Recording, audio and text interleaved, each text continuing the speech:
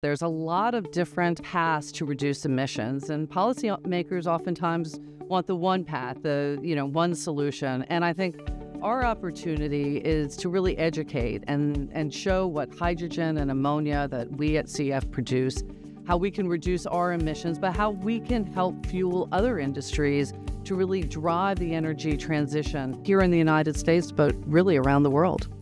Policy is a very important piece in moving forward the energy transition. For CF Industries, we embarked on this journey and we took our net zero commitment in late 2020, preceding the Inflation Reduction Act. We were already embarking on carbon capture and our green ammonia facility by the time that the Inflation Reduction Act was signed into law.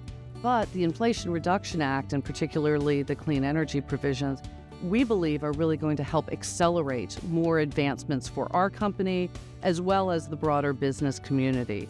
We're in an energy-intensive industry. We have a lot that we need to do, but we can't do it alone. We need partners at all stages to provide us the technology to reduce our emissions, to make sure that we can get our products around the world. And we need end customers to look at our products and see the value in them going forward.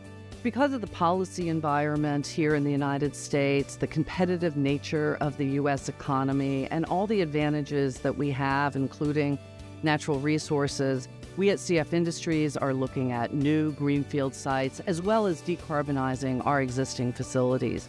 This is going to provide really strong support in our local communities, good paying jobs, but it is also going to be able to use that ammonia to export to help reduce emissions in Asia, in Europe, in other parts of the world.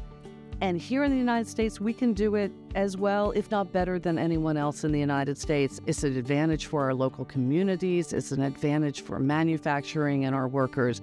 And we are really excited about this opportunity.